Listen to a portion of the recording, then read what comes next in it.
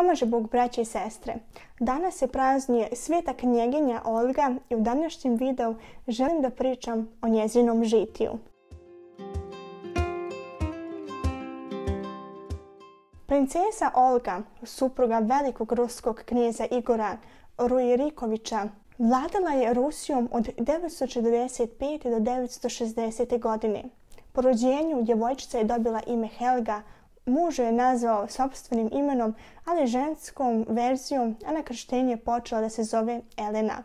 Olga je poznata po tome što je prva od vladara staroruske države dobrovoljno prihvatila hrišćanstvo. Tačan datum Olginog rođenja nije sačuvan, ali knjiga Moći iz 17. vijeka kaže da je kњегиња umrla u 80. godini, što znači da je rođena krajem 9. vijeka.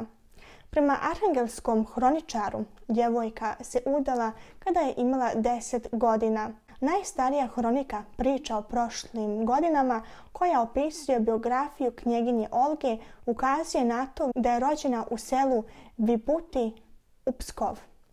Imena roditelja nisu poznata jer bili su seljaci, a ne osobe plemićke krvi. U trenutku kada su drevljani ubili Olginog muža Igora, njihov sin Svjatoslav imao je samo 3 godine. Žena je bila prinuđena da preuzme vlast u svoje ruke dok njen sin nije odrastao.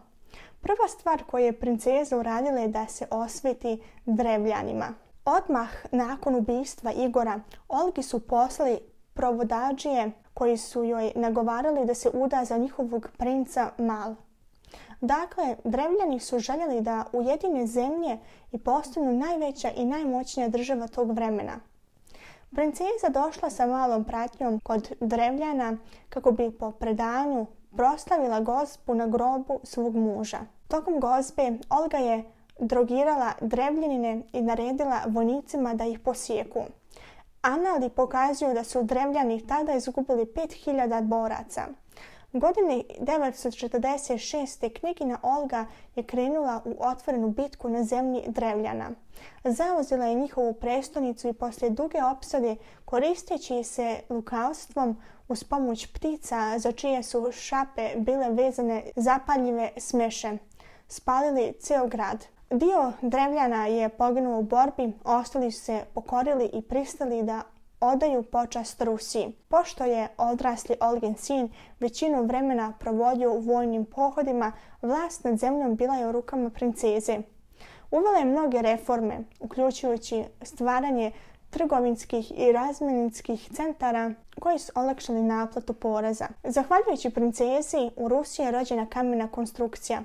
Pošto je pogledala kako lako gore drvene tvrđave drevljana, odlučila je da izgradi svoje kuće od kamena. Prve kamene građevine u zemlji bile su gradska palata i seoska kuća vladara. Olga je odredila tačan iznos poreza iz svake knježevine, datum njihovog plaćanja i učestalost. Godine 955. princeza je odlučila da pređe u hrišćanstvo i krstila se.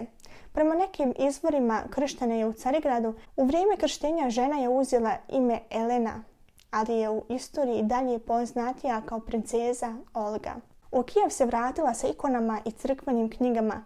Pre svega majka je htjela da krsti svog sina jedinca Svjatoslava, ali se on samo rugao onima koji su prihvatili hrišćanstvo, ali nikome nije zabranjivao. Tokom svoje vladavine Olga je izgradila desetine crkava, uključujući i manastir u svom rodnom Pskovu. Princeza je lično otišla na sjever zemlje da sve krsti. Tamo je uništila sve paganske simbole i postavila hrišćanske. Olga nikada nije uspjela da hrišćanstvo učini glavnom religijom. Ratnici su podijelili, ali princeza je morala da prekine svoje pohode, zatvarajući se u Kijev.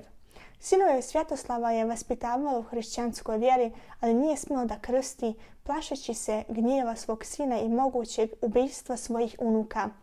Tamo je kod sebe držala sveštenika da ne bi dala povoda novim progonima ljudi hrišćanske vjere. U istoriji postoji tačan datum kada je princeza predala uzde vlasti svom sinu Svjatoslavu. Često je bio u vojnim pohodima, pa je Elga uprkos zvaničnoj tituli vladala zemljom. Kasnije je princeza dala svom sinu vlast na sjeveru zemlje i vjerovatno do 960. godine postoje vladajući knez cijele Rusije. Olgin uticaj će se osjetiti tokom vladavine njenih unuka Jaropoljka Svjatoslavića i Vladimira Svjatoslavića. Obojicu ih je podigla baka od djetinjstva, su se navikavali na hrišćansku vjeru i nastavili formiranje Rusije na putu hrišćanstva. Olga je umrla od bolesti i starosti i nije ubijena kao mnogi vladari tog vremena. Hronike kažu da je princeza umrla 969. godine. Godine 968. Pečenezi su prvi put izvršili raciju na ruske zemlje, a Svjatoslav je krenuo u rat. Knjeginja Olga sa svojim unucima zaključala se u Kijevu.